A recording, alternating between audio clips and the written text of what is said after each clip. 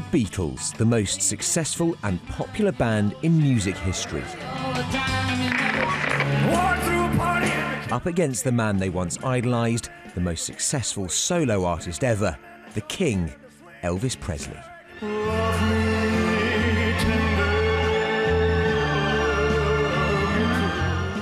Elvis and the Beatles have both had more UK #1 hits than any other artist, and this week these pop stars of a bygone era are in a modern-day chart battle. A new Elvis best-of, accompanied by a prime-time TV show. I thought, I can't believe this person who I never thought I met is singing that song to me.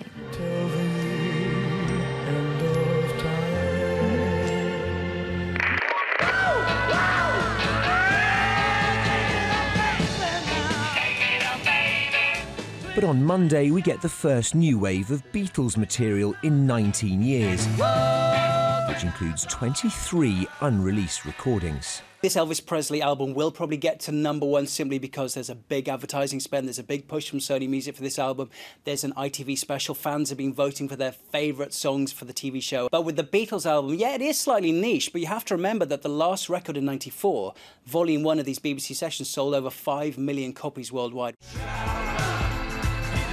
The Beatles on air may well outsell Paul McCartney's latest album, but Macca says he doesn't mind.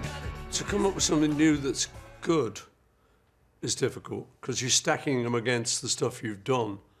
But you've got to just forget that.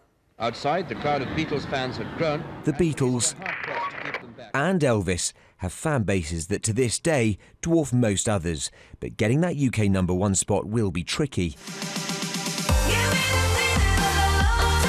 The proliferation of digital downloads could tip the balance in favour of more current artists like Lady Gaga and Eminem. Elvis and the Beatles have endured in a way that no one could have imagined possible. #1 or not, they remain two of the most important acts of all time. Richard Suchet, Sky News.